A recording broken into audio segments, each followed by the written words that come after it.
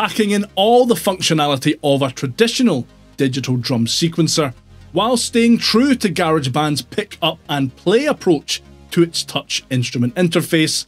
The beat sequencer is not only a powerful way to build a rhythm track, it's also really great fun to use.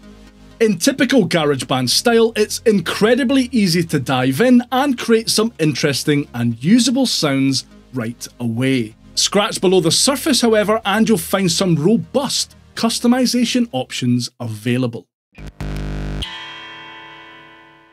Hey, it's Patrick. In this video, I'm going to take a closer look at GarageBand's beat sequencer, and by the end of the video, hopefully convince you that not only is it one of the best options for building rhythm tracks in GarageBand, but also on the whole iOS platform.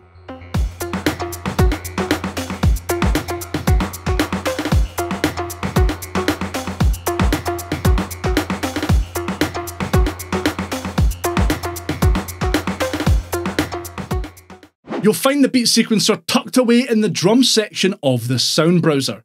It will load up a blank pattern when you first open it up, and you have a few ways that you can get started. You can dive right in and start building your pattern by tapping on any of these steps. Each row corresponds to a different part of your virtual kit, and it's really easy to get a good groove going quickly.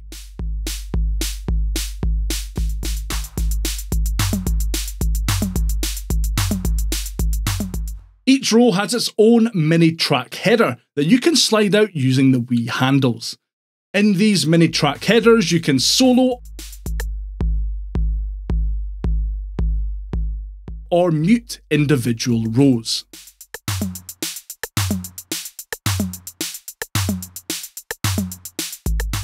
Tapping on a row's icon opens this menu, where you can change the assigned part of the selected kit.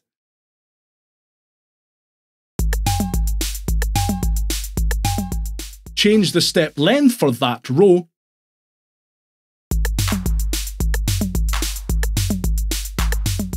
and change the playback mode for that row from forward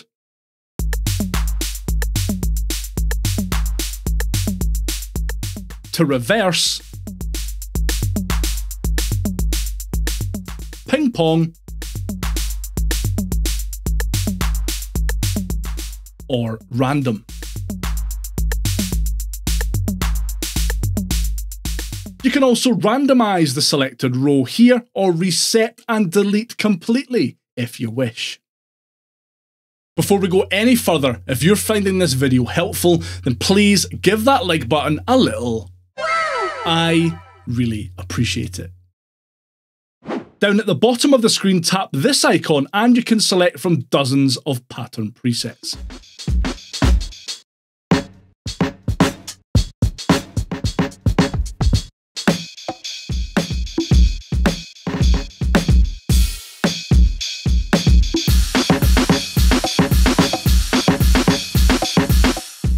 You can also save your custom patterns here, allowing you to use them across multiple projects. You can change the sound of the currently selected kit by tapping the button at the bottom left here. There are tons of different kits and styles to choose from here, plus you can add new ones by downloading content from GarageBand iOS's sound library.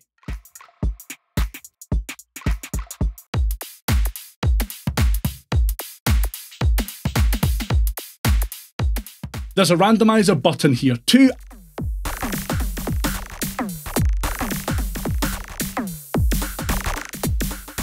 And you can access info and settings for your current pattern by tapping the eye icon. You can set the length of your pattern to 16, 32, 48 or 64 steps, which gives you the freedom to add lots of variation to your beat sequencer's rhythm track. For each 16 steps that you add onto the sequence, a wee window will be added to the top of the sequencer so that you can keep track. You can change the length of your pattern steps here, as well as the playback mode and amount of swing added.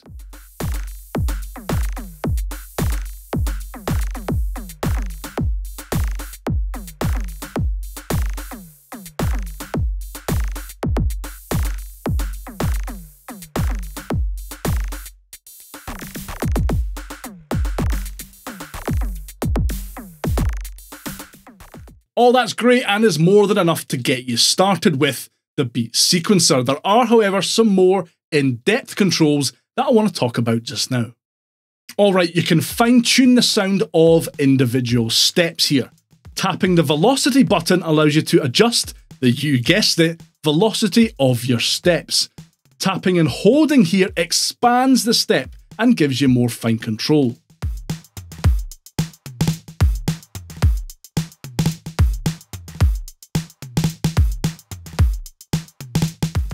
You can have a note repeat itself within a single step, tap the note repeat button, and then slide up or down on a step to increase or decrease the number of repeats.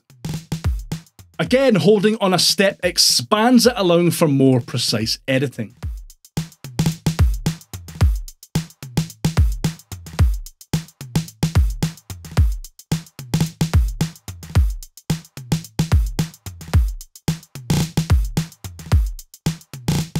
The chance setting allows you to set a step to play back only a set percentage of the time. So if you want a snare hit to only play now and again, tap and slide down on the step to decrease the percentage of times it will play back in a sequence.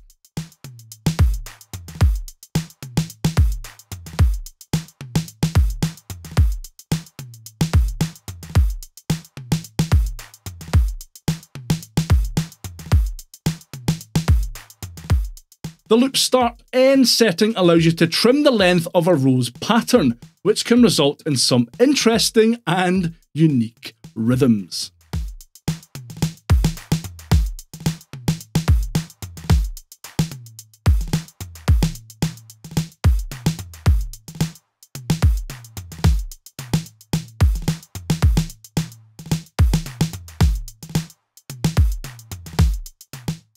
The beat sequencer isn't just good at creating rhythm sections for dance floor filling bangers, it also does acoustic drums really well, and the level of customization available to you means that you can create some really natural sounding dynamic drum patterns.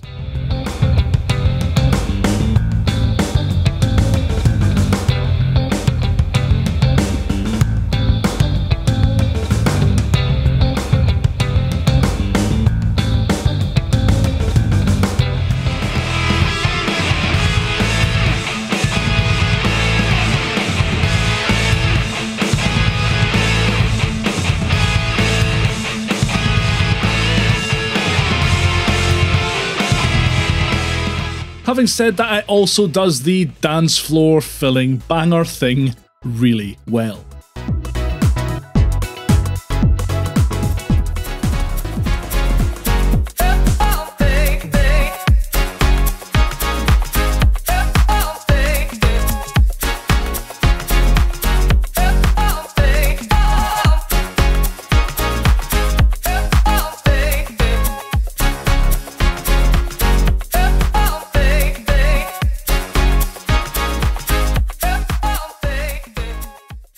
Now that you know just how good GarageBand's beat sequencer is, what if I told you that one of the best synths on iOS was 100% free and that you probably already have it installed on your device?